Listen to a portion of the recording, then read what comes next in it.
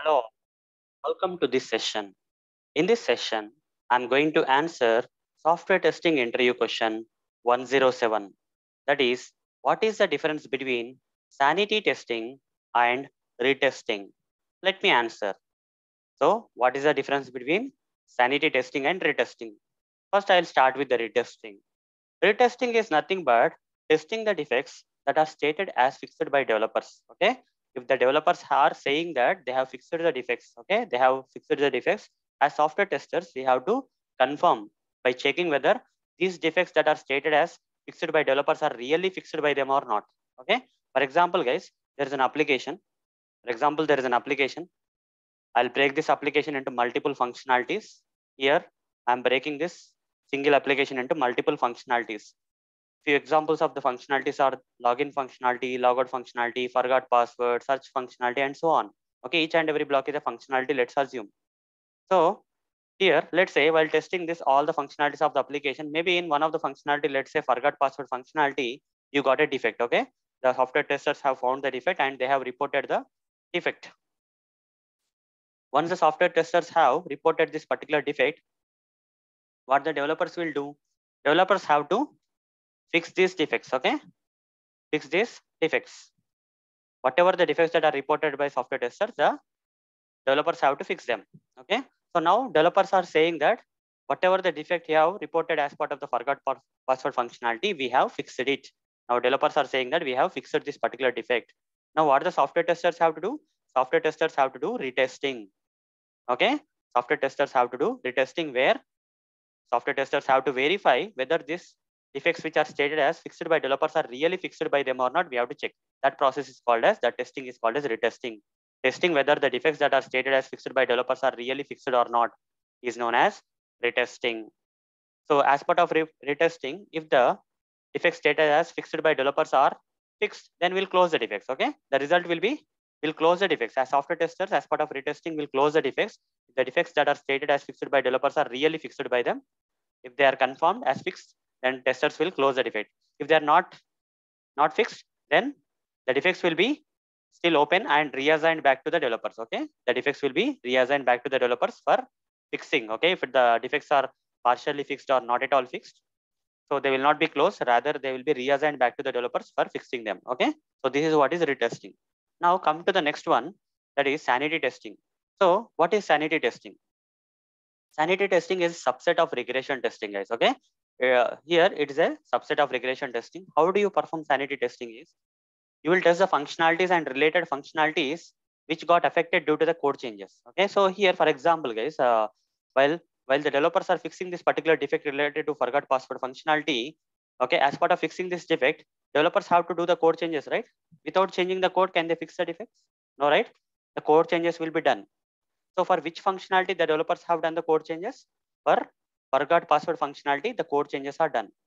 So when the code changes are done in this forgot password functionality, in order to fix this particular defect, what happens is we are not sure whether, okay, because the code is modified, right? In this forgot password functionality area, the code is modified. The code is modified means this defect may be fixed, but this functionality may become unstable. Okay, when the code is touched means the developer has changed the code means that reported defect may be fixed by developer. As part of retesting, we can confirm whether the defect status fixed is really fixed or not. That's okay. So after we confirm that the defect fixing is done properly and we have closed the defect also, still there is a confusion or kind of dilemma for us whether this forgot password functionality which used to work earlier, apart from this defect, everything was intact. This forgot password functionality, we are not sure whether this forgot password functionality entirely is good or not. Okay, because it may get affected. It may get affected because of the defect fix. Because of this code change, this functionality may get affected. So what is alternative? What we have to do? What as software testers we have to do? Apart from retesting this particular defect and confirming that the defect is really fixed or not, after that, after retesting is done, we have to perform sanity testing on this forgot password functionality. We have to perform sanity testing. That is in-depth testing will perform. In-depth regression testing. Okay, it's only on the forgot password functionality we are going to test, guys. Okay, in-depth all the test cases related to the forgot password functionality from start to end will test as part of sanity testing.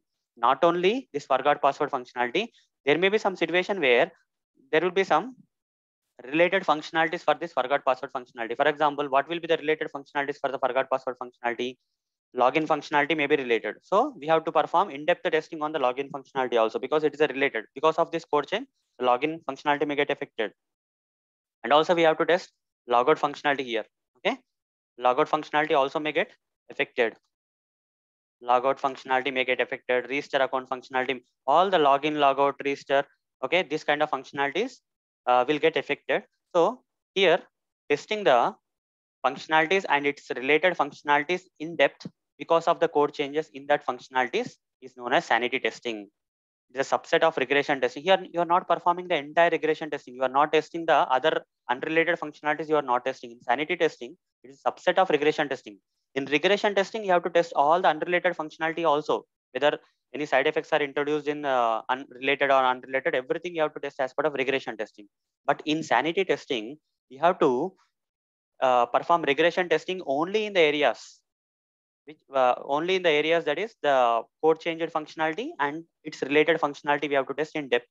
That's why I'm calling that sanity testing is not regression testing. It is a subset of regression testing. Sanity testing is not regression testing. Okay. Sanity testing is a subset of regression testing where you will test the functionalities and related functionalities that got affected due to the code changes. Okay. The immediate functionalities or the actual functionality where code changes happen will be tested to see if they are intact even after this code changes happen. Code changes may happen because of different reasons, guys. Okay, here in this example, I mentioned that the code change happened because of the defect fixing, but not always the code changes will happen in this particular forgot password functionality because of the fixing the defect. Some cases, the developers may update the code in this functionality. Okay, they may modify the code, they may improvise the code, whatever it is. Okay, they may improvise the functionality. For that, they will do code changes in one of the functionality, and because of that, the functionality and its related functionality may get affected. And testing these functionalities whether they are intact after these code changes are done on this functionality is known as sanity testing. So hope guys you got an answer for this question now. That is, what is the difference between sanity testing and retesting? So that's all for this session. The next session, I'm going to answer another software testing interview question for you. Till then, see you. Bye bye.